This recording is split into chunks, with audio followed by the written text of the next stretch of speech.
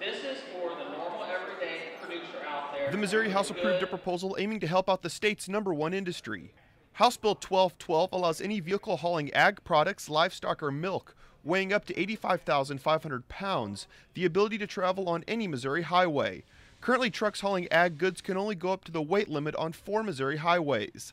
The sponsor claims his proposal gives Missouri farmers the same opportunities as their neighboring farmers. Currently in Missouri law, there's 4 highways in the state of Missouri where people can haul livestock and agriculture products at 85.5. It just makes sense that if it's good in 4 roads in northwest Missouri, it's good in the other roads in southeast, southwest, and northeast. The legislation does not apply to interstates. Opponents claim the legislation is a power play by the ag and trucking industry. The trucking industry and the big, huge CAFOs are asking my constituents to have worse roads so they can haul cheaper.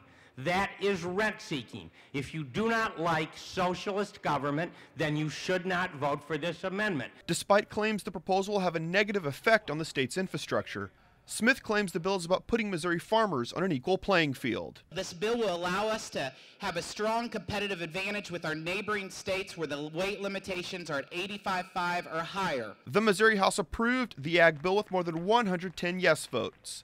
The bill now heads to the Senate for consideration. Reporting from the state capitol, I'm Jonathan Lorenz.